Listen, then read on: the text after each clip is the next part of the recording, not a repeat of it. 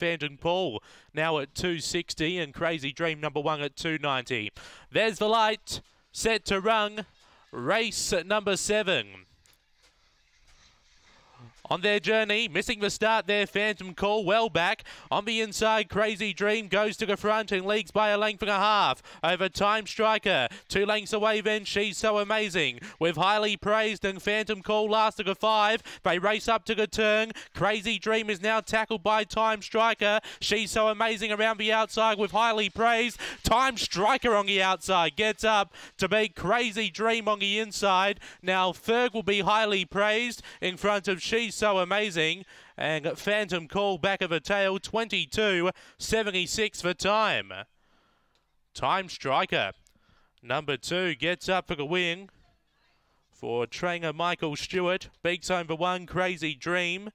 Des Hockley, third number 7, Highly Praised.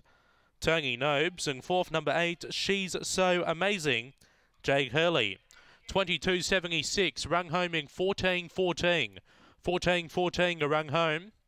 Ahead by 3/4 of a length. It was a pretty tightly contested contest on the turn and into the straight, but Time Striker was just too tough on the outside. Gets up for the win for trainer Michael Stewart. They went 8.62 early, 22.76 a run, 2.178 your numbers after race number 7 here at Gawler.